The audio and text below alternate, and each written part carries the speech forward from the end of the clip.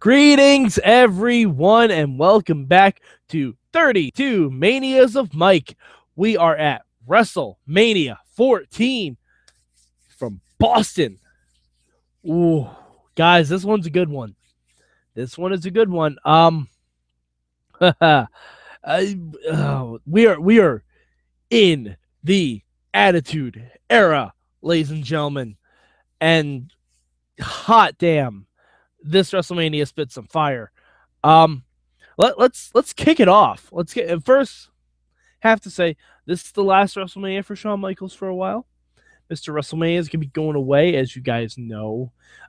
During a casket match with Taker, Shawn injured his back really badly, and well, he had to go against someone at WrestleMania, and we'll get there. We'll get there. Don't worry. But the first match, holy shit.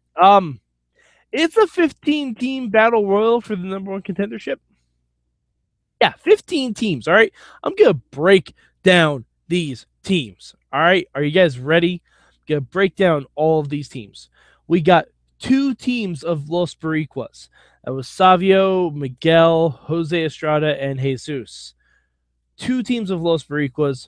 The Truth Commission, Sniper and Recon, ironically eliminated by Kurgan, who wasn't even in the match. The team of Steve Blackman and Flash Funk. I don't know. I don't remember seeing Steve Blackman in the match. We have Chains and Bradshaw. Not sure why Chains was with Bradshaw or Bradshaw wasn't with Barry Windham. But Barry Windham actually eliminated Chains, even though he wasn't in the match. Go figure. We have the Nation of Domination, as of course we do. D'Lo and Mark Henry were the guys in this match, and it's good to see D'Lo. It's good to see Mark Henry. We have the Quebecers. I didn't know they were still a thing at this point, but yeah, Pierre Ouellet and Jacques Rougeau. I'm pretty sure this is right before they went to WCW. We had the other team from the Nation. We had Farouk and Kama. We had the Rock and Roll Express. Hall of Famers this year. Rock and Roll Express, Ricky Morton, Robert Gibson. I believe this is their only WrestleMania appearance. And they got eliminated. They lasted a long time in the Battle Royal, actually. Not too long, but, a decent time. Headbangers. Of course, Mosh and Thrasher. Of course, you gotta have headbangers in there. You also have Too Much. If you don't know who Too Much is, it's Too Cool before they became Too Cool. Brian Christopher and Scott Taylor. Scott Taylor, by the way, Sky Duhati, you will not recognize him because I sure as hell didn't until King started talking about Brian Christopher. With the DOA, Skull and 8-Ball, of course, you guys know them as the Harris Twins, a.k.a. they were on a couple WrestleManias ago as the Blue Brothers. We also had the Godwins, naturally, Phineas and Henry. Of course, you got to have the Godwins in there. And the last team to be eliminated was the New Midnight Express, Bombastic Bob Holly and Bodacious Bart Gunn. Oh, yeah. Attitude Era was a weird time, kids. And, of course, the winners with their new manager, Sonny, Legion of Doom 2000. Legion of Doom 2000. Don't know why they put the 2000 there. We're still in 1998. Still a bit away from 2000. And it's still Hawk and Animal, so they didn't change up the roster. That comes later, I think. But yeah, LOD becoming the #1 contenders. So I guess we'll see who they face later. Or will we? All right, and the second match. Whoa, what is this? It's a light heavyweight championship match. Do you guys remember the WWF light heavyweight championship? I barely do. The champion, of course, the only light heavyweight that we can possibly think of around this time, Taka Michinoku. And he was going up against Aguila, who unfortunately didn't even get an on-screen entrance. Poor Aguila / S.A. Rios. I'll be looking forward to seeing you with Miss Congeniality sometime in the near future. But Taka gets the win. Good match. Good fun match. A little bit of high flying. WWF, they're trying the cruiserweight thing. They're not great at it, but bless their hearts, they're trying. Now, the next match here is for another new championship. the European Championship, y'all. Everything old is new again. We got a UK Championship now. We got a Cruiserweight Championship now. It's all coming back around. It's all coming back around, kids. Triple H was the champion, going by Triple H, because this WrestleMania was DX rated, y'all. DX rated. Yes. Triple H with Chyna going up against Owen Hart. Oh, this is a fun match. It's really, really good. Chyna is handcuffed to Commissioner Sergeant Slaughter so that she will not interfere. That doesn't work out so well as Chyna eventually interferes. She throws some powder in Sergeant Slaughter's face, hits Owen with a low blow. Pedigree, you know how this rolls. So of course Triple H is going to win at WrestleMania. Of course he is. He has to, kind of, given what's going to happen the next night on Raw. But we will get there, maybe, if I talk about it. The next match, yet another mixed tag team match involving Luna Vachon. Luna Vachon and Goldust against Mark Marrow and Sable. Wow. This was a fun one. It's interesting because at this point, Mark Marrow is no longer Wildman Mark Marrow. He's heel boxer Mark Marrow, and everyone hates Mark Marrow, and everyone hates Goldust, and everyone hates Luna Vachon, except for my little sister who decided to dress up as Luna Vachon for Halloween. That's a true story. But everyone loves them some Sable. And I gotta give Sable credit. She brought it. She brought it in this match. Sable gives a powerbomb to Luna, delivers a TKO, and they get the win. It was a good time. Now, before we get to this match, there's an interview with Jennifer Flowers, who, if you followed the recent election, popped up back in the news. Like I said, everything old is new again. But Jennifer Flowers is interviewing a little guy known as The Rock. Yeah, he's known as The Rock now. We've come a long way from Rocky Maivia, guys. And this is a history-making interview. Do you want to know why? Because first of all, The Rock is asked about being president, which, not gonna lie, he's probably asked that now, especially given the state of things.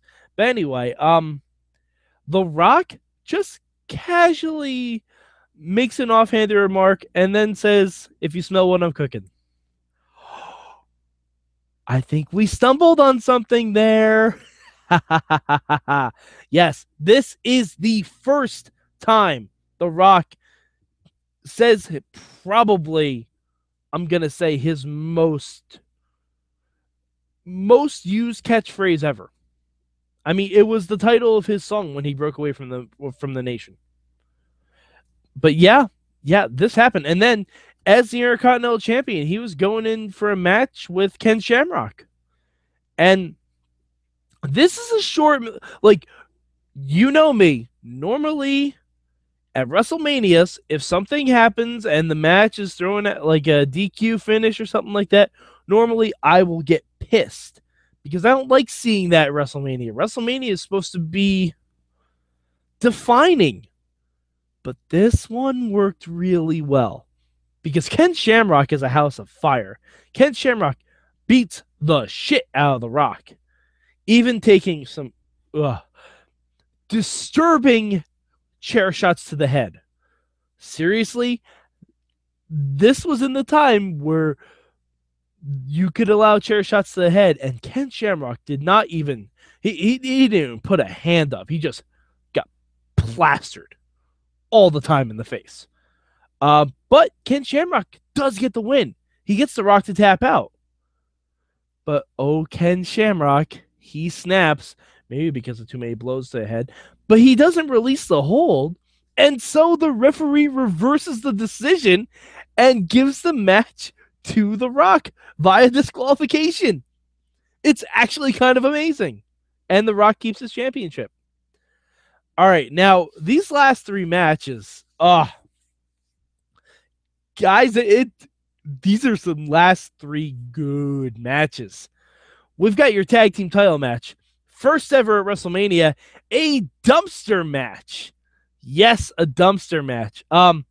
Cactus Jack and Chainsaw Charlie, who you may know as Terry Funk, they just basically say he's Terry Funk, against, ladies and gentlemen, boys and girls, children of all ages, the Generation X, the World Wrestling Federation proudly brings to you its WWE Tag Team Champions of the World, the Road Dogg Jesse James, the Badass Billy Gunn, the new Age Outlaws. That will be the only time I'll do that.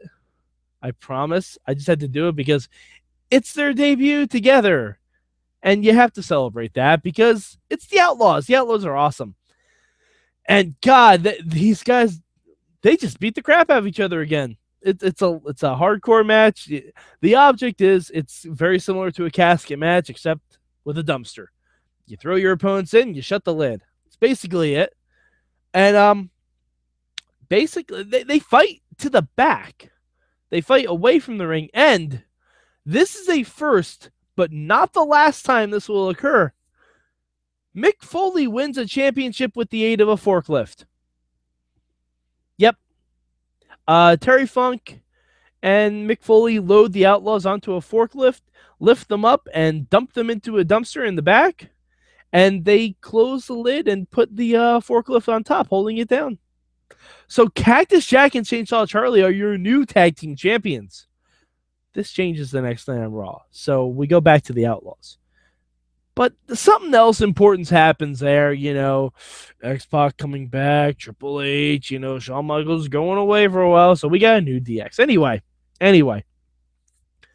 Moving on. Now, you guys have probably noticed I haven't mentioned The Undertaker yet. The Undertaker has a pretty big match this WrestleMania. I dare say it's his most defining match at WrestleMania thus far. Easily, hands down, because he's about to do something he said he would never do. Fight his own brother Kane.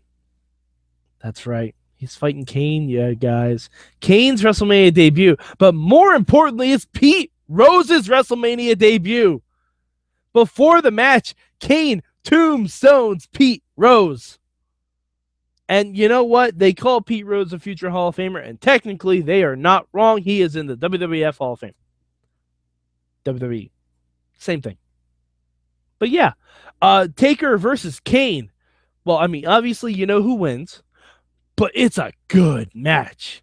It's really, really good. It takes 3 tombstones to take down Kane. 3. Kane's a made man from this first match at Mania. He's a made man. That's the reason Kane's still around today. I mean, we don't know who's in the Andre Battle Royal yet, but Kane's probably in it. But yeah, Taker and Kane, awesome. Definitely got to check it out. And now we move to the main event. The Royal Rumble winner, Stone Cold Steve Austin. The WWF champion, the Heartbreak Kid, the leader of Generation X, Shawn Michaels, and the special outside enforcer, the baddest man on the planet, Iron Mike Tyson. That's right. Mike Tyson, you guys. And Mike Tyson, the video package for this is fantastic. First, it shows Austin getting in Tyson's face. Austin and Tyson, you ruined it, damn it. Like all that stuff. Then it shows Shawn Michaels getting in Mike Tyson's face. And one of the most classic images of all time, Shawn pulling off the WWF shirt to reveal a DX logo shirt. Then they're crotch chopping all over the place. Mike Tyson saying, "You are Heartbreak." Like he calls Shawn Michaels Heartbreak, which is the best, categorically. They even show like this thing that they were doing a pre-WrestleMania workout in the middle of Fennel Hall, I believe. And Shawn Michaels and Mike Tyson are kissing the forehead of Stone Cold Steve Austin. It's the best. The match, I know if you like talk to Austin, like if you listen to Austin talk about, you listen to Shawn Michaels talk about, they don't like this match. Do I think we could have gotten better from them? Absolutely. Me, personally, as a Shawn Michaels fan, this is one of my favorite Shawn Michaels matches. Because especially knowing how much pain he's in.